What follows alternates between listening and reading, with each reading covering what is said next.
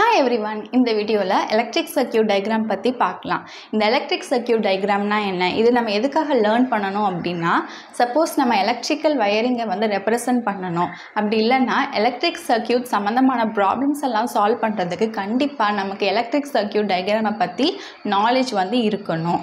சரி, எந்த ஒரு சர்க்யூட்டா இருந்தாலுமே சரி, அதுல முக்கியமா 4 main components வந்து இருக்கு.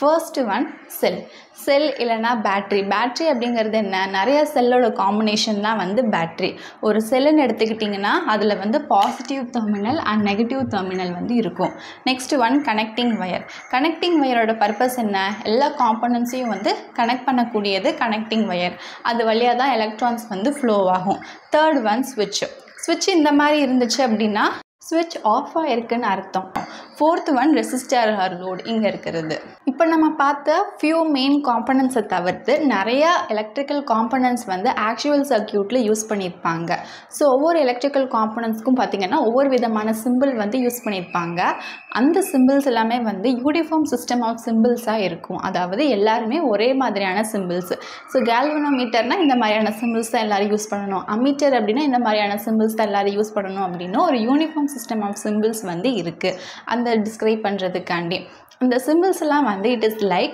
learning a sign language ஒரு sign மாதிரி தான் அதை வச்சு தான் நம்மளால circuit diagram ஈஸியா understand பண்ணிக்க முடியும் அடுத்து electric circuitல யூஸ் பண்ணக்கூடிய காமனான symbols வந்து பார்க்கலாம் first one switch வந்து இந்த மாதிரி draw பண்ணுவோம் switch வந்து இந்த மாதிரி இருந்துச்சுனா switch offல இருக்குன்னு அர்த்தம் இந்த இது வந்து இதோட கனெக்ட் ஆகி இருந்துச்சுனா switch வந்து ஆன்ல இருக்கு அப்படினு அர்த்தம் next one செல் அப்படிங்கிறது இந்த மாதிரி draw பண்ணுவோம் ஒரு செல்லுல ஒரு பாசிட்டிவ் டெர்மினல் நெகட்டிவ் டெர்மினல் வந்து இருக்கும் அடுத்து ஒன் பேட்டரி சோ பேட்டரியில பாத்தீங்கன்னா நிறைய செல்லோட காம்பினேஷன் எல்லாம் சேர்ந்து தான் வந்து பேட்டரி அடுத்து DC power supply இங்கிட்டோன்னு இருக்கும் அது வந்து DC power supply இது AC power supply அப்படினா இங்கிட்டோன்னு தான் இருக்கும் நடுவுல வந்து ஒரு வேவ் போட்டோம் அப்படினா அது வந்து AC power supply அந்த வேவ் வந்து வரல அப்படினா அது வந்து DC power supply next one light bulbக்கு இந்த மாதிரி X மாதிரி போட்டு ஒரு சர்க்கிள் போட்டோம் அப்படினா அது வந்து light bulb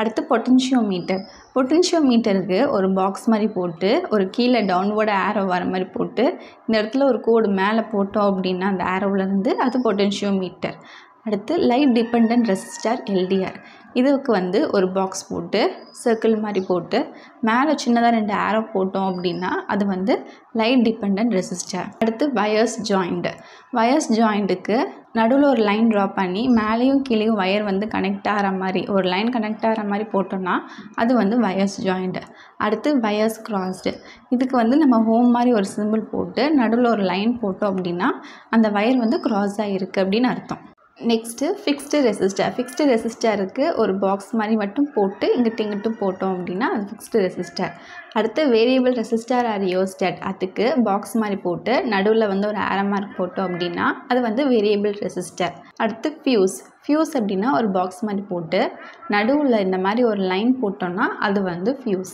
அடுத்து coil of wire அப்படிங்கறப்ப இந்த மாதிரி சுருண்டு வயர் இருக்கிற மாதிரி டிரா பண்ணனும்னா அது coil of wire அடுத்து டிரான்ஸ்ஃபார்மருக்கு இந்த மாதிரி இங்கிட்டு நடுவுல ஒரு லைன் போட்டோம்னா அது வந்து டிரான்ஸ்ஃபார்மர் அடுத்து செமிகண்டக்டர் டயோடுக்கு ஒரு சர்க்கிள்குள்ள ரைட் சைடு நோக்குன மாதிரி ஒரு arrow and அதுக்கு பக்கத்துலயே ஒரு பாக்ஸ் மாதிரி போட்டோம் அப்படினா அது வந்து செமிகண்டக்டர் டயோடு அடுத்து galvanometerோட first letter G so G இங்கிட்டு ஒரு லைன் போட்டோம்னா அது galvanometer அப்படி இல்லனா ஒரு சர்க்கிள்குள்ள அப்வர்டா நோக்குன மாதிரி ஒரு arrow டிரா பண்ணோம் அப்படினா அது வந்து galvanometer இண்டிகேட் பண்ணுது அடுத்து அம்மீட்டருக்கு ஒரு சர்க்கிள் போட்டு அதுக்குள்ள A டிரா பண்ணோம்னா அது வந்து அம்மீட்டர் வோல்ட்மீட்டருக்கு ஒரு சர்க்கிள் போட்டு V போட்டோம்னா அது வந்து வோல்ட்மீட்டர் ஏனா ஃபர்ஸ்ட் லெட்டர் A இங்க வந்து ஃபர்ஸ்ட் லெட்டர் வந்து V அடுத்து டூ வே ஸ்விட்ச்க்கு இப்படி நேரா வந்து மேலே ஸ்லாண்டிங்கா போற மாதிரி போய் அப்புறம் ஸ்ட்ரைட்டா போகும் இந்த இடத்துல ஸ்ட்ரைட்டா போற மாதிரி இங்கேயும் ஒரு ஸ்ட்ரைட்டா ஒரு லைன் டிரா பண்ணோம்னா அது டூ வே ஸ்விட்ச் அடுத்து எர்த் கனெக்டர் அப்படினா இந்த மாதிரி போடுறது வந்து எர்த் கனெக்டர் நம்ம இது லாஸ்ட் இயர்ல பார்த்திருக்கோம் அடுத்து கெபாசிட்டர் அப்படிங்கிறது ஒரு ரெண்டு லைன் இப்படி டிரா பண்றோம் அப்படினா அது வந்து கெபாசிட்டர் அடுத்து தெர்மிஸ்டர் வந்து ஒரு பாக்ஸ் போட்டு ஒரு லைன் வந்து மேலேருந்து கீழே இப்படி வந்து இப்படி போச்சு அப்படின்னா தெர்மிஸ்டர். அடுத்து பெல் வந்து இந்த மாதிரி போட்டோன்னா அது பெல். ஸோ இது வந்து இப்படி ஆடுற மாதிரி வச்சுக்கோங்களேன். ஸோ பெல் வந்து இப்படி வரையணும். நெக்ஸ்ட்டு டிஃப்ரெண்ட் எலக்ட்ரிக்கல் சர்க்யூட் பற்றி பார்க்கலாம். இந்த எலக்ட்ரிக்கல் சர்க்யூட் வந்து series electrical circuit and parallel electrical சர்க்யூட்டுன்னு இருக்குது. சீரீஸ் எலக்ட்ரிக்கல் சர்க்யூட் அப்படின்னா என்னென்னா, இப்போ 2 பல்ப் இல்லை 3 பல்ப் 4 பல்ப் இருக்குதுன்னு வச்சுக்கோங்க. அந்த பல்ப் வந்து சீரீஸாக இருக்கும். சீரியல் பல்ப்புன்னு சொல்கிறோம் இல்லையா, அடுத்தடுத்து வந்து பல்போட கனெக்ஷன் வந்து இருக்கும். இதே இது பேரலல் சர்க்யூட் அப்படின்னா அந்த பல்பெல்லாம் எத்தனை பல்ப் இருந்தாலுமே சரி, அந்த பல்பெல்லாம் இந்த மாதிரி பேரலாக வந்து கனெக்ஷன் கொடுத்து வச்சுருப்பாங்க. சரி, ஃபஸ்ட்டு நம்ம இப்போ சீரீஸ் சர்க்யூட்டில் பார்க்கலாம். ஸோ சீரீஸ் சர்க்யூட்டில் இப்போ 2 பல்ப் யூஸ் பண்ணியிருந்தாங்க அப்படின்னா அந்த 2 பல்பையும் சீரீஸில் கனெக்ட் பண்ணியிருப்பாங்க.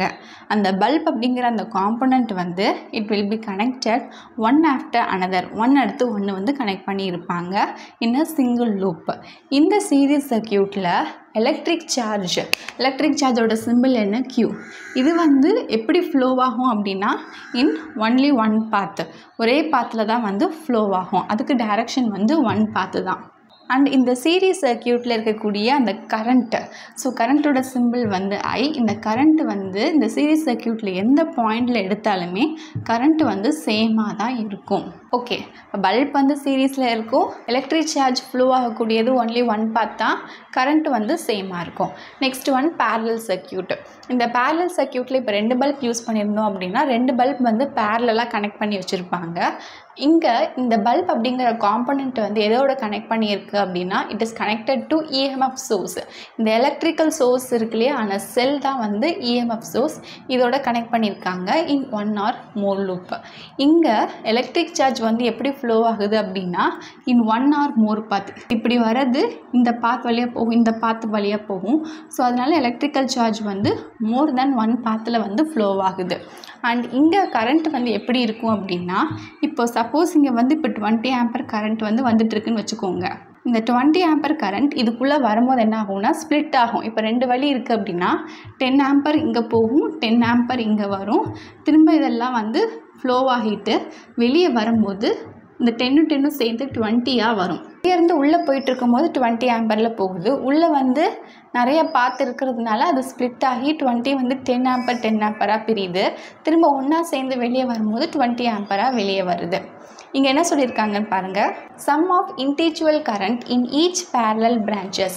இந்த பேரலல் பிரான்ச்சஸில் இருக்கக்கூடிய இன்டிவிஜுவல் கரண்ட்டை நம்ம எல்லாம் சம் பண்ணோம் அப்படின்னா 10 ஆம்பர் சம் பண்ணோம் அப்படின்னா this will be equal to the main current which is flowing into and out of the parallel branches. So உள்ளே வரதும் வெளியே போகிறதும் 20. ஸோ அதுக்கு வந்து இதை நம்ம சம் பண்ணோன்னா அதுக்கு வந்து ஈக்குவலாக இருக்கும் அப்படின்னு சொல்கிறாங்க. எலக்ட்ரிக் சார்ஜான Qக்கு மோர் தென் ஒன் பாத் இருக்குது. அதே மாதிரி கரண்ட்டும் வந்து எப்படி இருக்குன்னா அந்த பேரலல் பிரான்ச்சஸில் ஸ்ப்ளிட் ஆகுது. அண்ட் இங்கே பேரலல் சர்க்யூட்டில் இருக்கக்கூடிய பொட்டன்ஷியல் டிஃப்ரென்ஸ் பார்த்திங்க அப்படின்னா இந்த பேரலல் பிரான்ச்சஸில் இருக்கக்கூடிய அந்த பொட்டன்ஷியல் டிஃப்ரென்ஸ் எல்லாம் சேமாக இருக்கும். ஸோ சீரீஸ் சர்க்யூட்டில் எது சேமாக இருக்கும்னா கரண்ட்டு வந்து சேமாக இருக்கும். பேரலல் சர்க்யூட்டில் எது சேமாக இருக்கும்னா பொட்டன்ஷியல் டிஃப்ரென்ஸ் வந்து சேமாக இருக்கும். இந்த PP ஞாபகம் வச்சுக்கோங்க. ஓகே, எலக்ட்ரிக்கல் சர்க்யூட் டயக்ராமை நம்ம எதுக்காக லேர்ன் பண்ணுறோம், அதில் இருக்கக்கூடிய காமன் சிம்பிள்ஸ்லாம் வந்து லேர்ன் பண்ணியாச்சு. And also different electrical சர்க்யூட்டான series circuit and parallel circuit பார்த்தாச்சு. I hope these topics are really helpful to you. If you like this video Thums up, share among your friends circle. இந்த video நிறைய பேருக்கு யூஸ்ஃபுல்லாக இருக்கட்டும். If you have any doubt in this video, please do comment, let me know in the comment section. இந்த யூனிட்டில் நான் post பண்ண other வீடியோஸை பார்க்கணுன்னா கீழே டிஸ்கிரிப்ஷன் பாக்ஸில் அதோட லிங்க் எல்லாம் கொடுத்துருக்கேன். நீங்கள் இந்த சேனலுக்கு புதுசு சயின்ஸை பற்றி நீங்கள் தமிழில் லேர்ன் பண்ணணும்னு நினச்சிங்கன்னா please subscribe my channel and click the notification bell button to get the latest post on my channel. நான் என்னோட சேனலில் ஃபிசிக்ஸ், பயாலஜி, கெமிஸ்ட்ரின்னு எல்லா கான்செப்ட்டு கவர் ஆகிற மாதிரி ஸ்டாண்டர்ட் 6லேருந்து ஸ்டாண்டர்ட் 8 வரைக்கும் எல்லா யூனிட்டும் கம்ப்ளீட் பண்ணிவிட்டு இந்த இயர் நான் ஸ்டாண்டர்ட் 9ஓட ஃபர்ஸ்ட் டேர்ம் முடிச்சுட்டு இப்போ நான் செகண்ட் டேர்ம் வந்து போஸ்ட் பண்ணிக்கிட்டு இருக்கேன். நீங்கள் சயின்ஸை பற்றி ஈஸியாக தமிழில் லேர்ன் பண்ணி அண்டர்ஸ்டாண்ட் பண்ணுறதுக்கு இந்த சேனல் உங்களுக்கு ரொம்பவே யூஸ்ஃபுல்லாக இருக்கும். Once again, don't forget to subscribe it. See you again in next video. Thank you for watching.